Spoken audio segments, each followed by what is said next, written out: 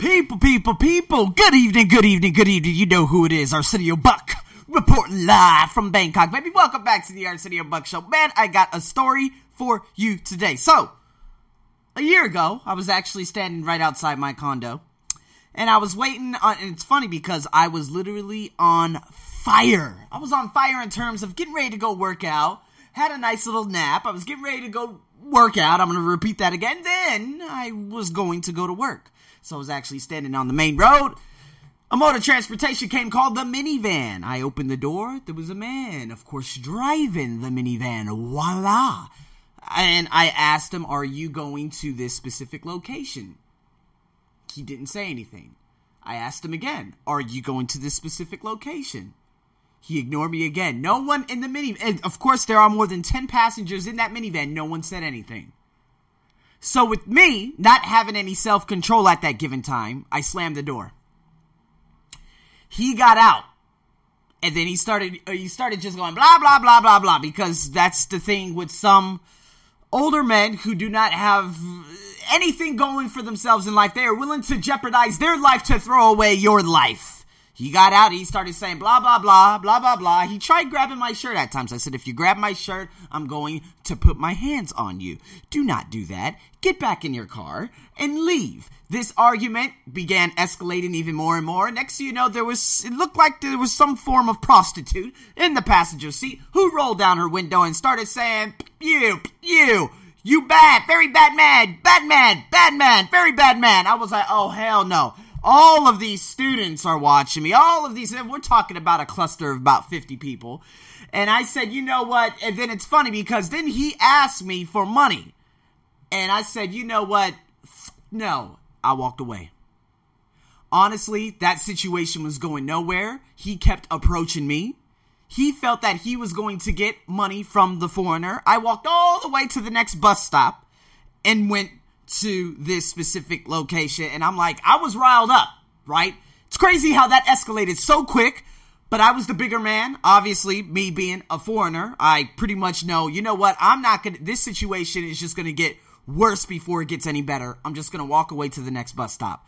So I did, and of course, here I am, again, attracted another situation within about an hour and a half, putting on my clothes after a shower and whatnot. Next thing you know, this student from one of these private universities came up to, he started talking between me and this other guy. I was working out at the gym.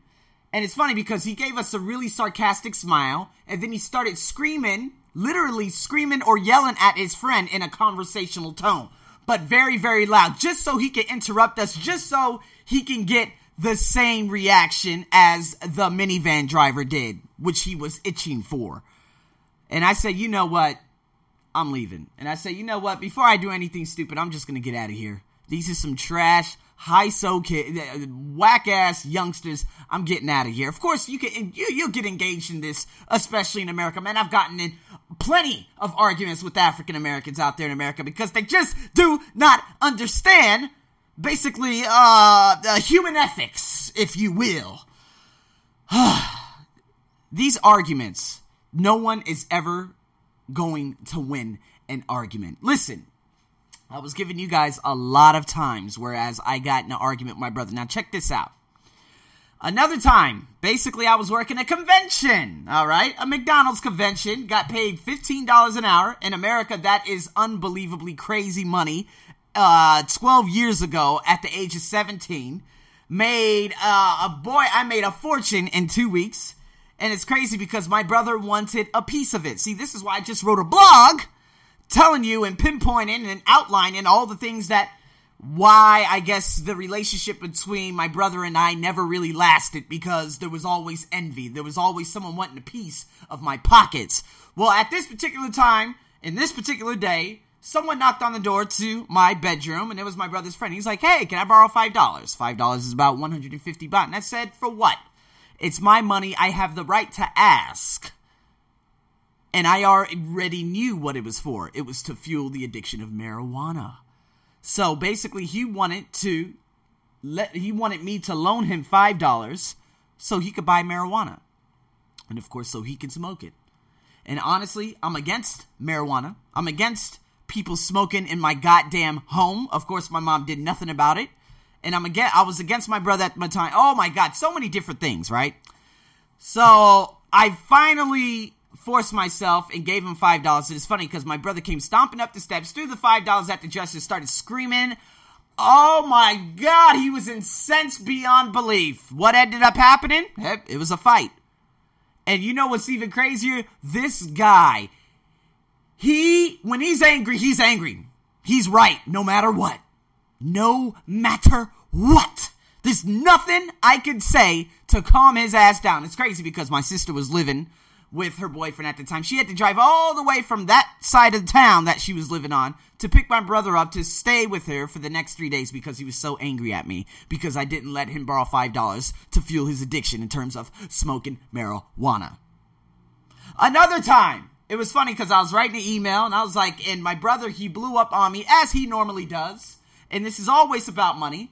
And next thing you know, he threw my bag up against the wall. He wanted to fight. And next thing you know, I went outside. I'm like, oh my God, he's not going to let me get my bag. I got to call the police. Call the police. The police allowed me to go back inside my mother's home to get my bag. And I went away for 4 days. I'm telling you, there's no way out. See, the thing is, I'm going to tell you guys, this is going to correlate with a couple of the podcasts that are coming up right now with Napoleon Hill. Because there is a specific story, the 1863 Lawrence Massacre that happened, whereas someone very angry comes barging into your home, and they want you to match that anger, because if they do, they win. Or if you do, they win. But I never did with my brother. See, was there any way that I could actually prove that he was wrong? Prove that he was going crazy? Is that going to make him like me? Hell no, he's gonna want to punch me even more. Why not let him save face? You know what? He didn't ask for my opinion. He was just telling me who I was. Oh, I'm a selfish bastard. Okay, yeah. If I would have done that, he probably would have choked me. Of course, it wasn't like that severe, but I know I could defend myself. He's a little guy anyways. But why argue? Why even argue? What's the result? What's the conclusion? What's going to happen? Are you going to go to a higher heaven? Because, I got the best of that argument? No. Just avoid it. Avoid it as you would avoid rattlesnakes. Avoid it as if you can avoid let's say the homeless dogs on the street. The goddamn German shepherds that are running wild on the streets of Las Vegas. Just avoid it. Because no one is going to win. You cannot win an argument. You can't, because if you lose it, you lose it. And if you win it, you lose it. Why? Well, suppose you triumph over the other person and shoot his argument full of holes and prove that he is all types of assholes. Then what? What, you're going to feel fine? What about him? You made him feel inferior. You probably hurt his pride. You will ultimately end up resenting his triumph or your triumph. There are so many times that we get engaged in different arguments with people, and there's no way about winning. I remember I was in another argument with one of my colleagues. Boy, this was like 3 years ago. And of course, her being between 50 and 60 years old, as the other cult was back in the south of Thailand, there was absolutely no way that I was going to win that argument. There was nothing I was going to say at that particular moment that was going to change the minds of them. Why? Because they are culturally embedded. Everything they say, I must follow. And although I was completely and diametrically opposed to it, I said, you know what? I'm just going to say a couple words and that's it. And over time, especially that was 3 years ago. And what happened last year, I could have threw my entire career away if I would have just pop real quick. Just a two-piece, a left jab, and just an overhand right to the guy in the minivan. What is that going to do? That's going to get me thrown out of a country where opportunity is just endless. Don't do that. See, it's crazy because if you argue, you might contradict yourself. Hell, you might achieve glory. You know what? But it will be an empty victory. There's nothing that's going to make you feel better. So I'm going to give you a nice little thing, a nice little example that could probably help you going forward in terms of just not even arguing. Like, you know what? And it's funny because I do this you know what? I just end up being quiet, as Dale Carnegie has put it in his book. And it's so funny because some people send me messages. You know, my friend in Australia, most notably, she would send me something in the morning, probably about 2, 3, 4 years ago. And I'd be like, you know what? I'm not even responding to this. I just stay quiet the whole day. Sometimes I would say, you know what? I'll talk to you tomorrow. Seems like you know what? You need to check yourself. There's no need to argue. No one's gonna win this.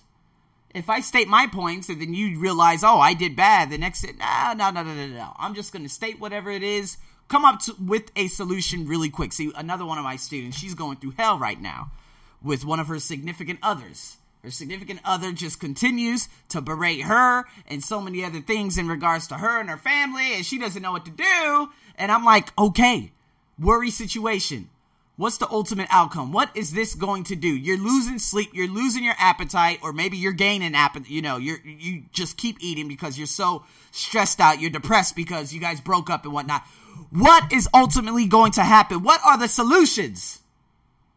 Hurry up. State whatever it is and say, good luck in life, and that's the end. Block all numbers, block all emails, block everything, and let that shit go. So here we go. Welcome to the disagreement. Now, I want you to memorize this nice little slogan because I actually found this in the book, and I'm like, you know what? This is really, really good, and I'm going to have to write this out, too.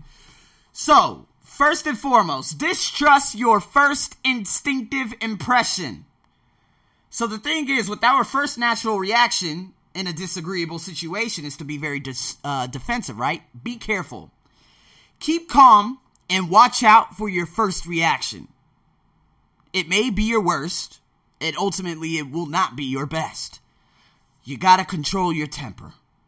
See, a lot of people in Thailand, they say, oh, just smile and just listen. Yeah, listen to someone arguing, but at the same time, we need solutions. You guys gotta come up with something. Because if you just sit there and say, yes, I understand. If you get angry, that's it. They win. Because your temper's up and they win. They are going to believe that they won. And you lose absolutely horribly.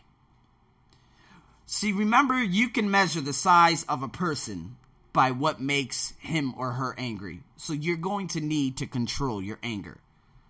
Listen first, especially. Give the other person, you know, a chance to talk. Let them finish. Do not resist, defend, or debate, especially. Just let them finish talking, just like having that heart talk. This only raises the barriers. Try to build bridges of understanding. Don't build higher barriers of misunderstanding. All right, next, look for areas of agreement. When you heard the other person's opinion, dwell first on the points and areas on which you agree instead of pointing out the disagreements. Be honest with yourself. Look for areas where you can admit error and say so. Apologize for your mistakes. This will help you disarm the other person's, disarm their defenses and reduce their defensiveness. Promise to think over your opponent's ideas and study them carefully. See, and mean it too, because your opponent, that person, that girl, your husband, your wife, whatever you want to call it, they may be right. It is a lot easier at that stage to agree to think about their points than to move rapidly ahead and find yourself in a position where that other person says, we tried to tell you, but you wouldn't listen. That's my mom always used to say that. Thank the other person sincerely for their interests. Anyone who takes the time to disagree with you is interested in the same things you are. Think of them as people who really want to help you. And you may turn your opponents into friends. You may turn that opponent, that friend, your wife, or whatever into friends. That's happened to me a lot. I've said, okay, you need to calm down. But first I hear them out and I say, okay, I agree with this. I agree with that. What can we do going forward? Solution, boom, done. It's that easy. Postpone action to give both sides time to think about the problem, right? Suggest that a new meeting, or, if you're working, especially if you're working, hold a meeting, like what happened this past, I guess you could say this past week. Actually had a meeting. We put everything out there on the table. We agreed to not have any more outbursts, and there it was. Done. And you know what? You do it within the next 24 hours, too. Don't hold it off for 3 days, because that's going to continue to build. Just hurry up and get it out of the way. When all the facts are brought out there to bear in preparation for the meeting, such as what that particular, my particular boss did, you're going to have to ask yourself some hard questions. Could they be right, which he was? Could they be partly right, which he was? Is there truth or merit in their position or argument? Absolutely. What just happened this past week? Is my reaction one that will relieve the problem, or will it just relieve any frustration? Will it relieve my frustration, and it made it even a bigger problem? A problem that it shouldn't even began. It shouldn't have even been a problem, if that's the correct tense.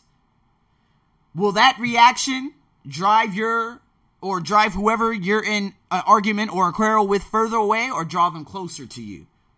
Will your reaction elevate the estimation of good in that particular person? Will you win or lose? What price will you have to pay if you win?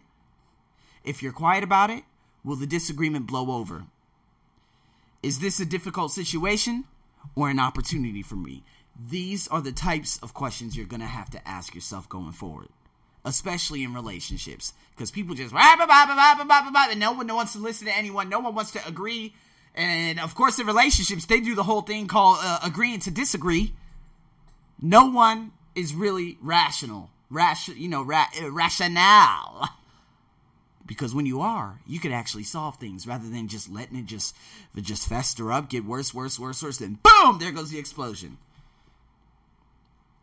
Or just avoid it if you feel that it's really, really meaningless. So, with that being said, people, I hope this has helped you guys. And if you have any questions, you know how to get in contact with your boy. Stay tuned for Napoleon Hill tomorrow morning. With that being said, people, have a wonderful morning, afternoon, evening. This is your host, Arsenio, over and out.